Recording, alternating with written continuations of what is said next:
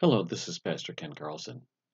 The structure of a bee's honeycomb is an architectural marvel. The hexagon shape maximizes the volume of each cell for the amount of wax used to build them.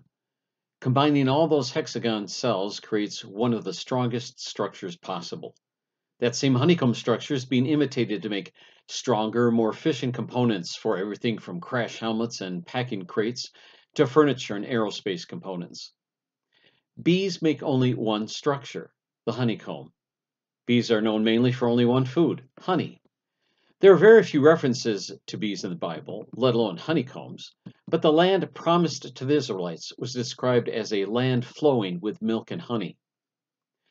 A land with green pastures provide grass for milking cows. Flowers dotting the landscape provide nectar for honeybees.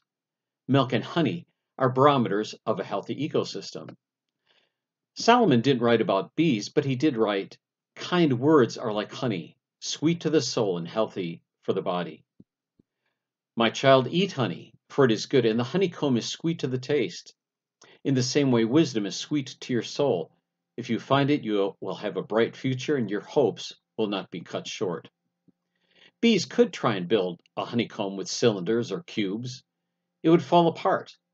They could try to process corn into corn syrup, but they don't. They are masters at what God created them to do. If they tried to be something they are not, no pun intended, they wouldn't be admired, even imitated for what they do.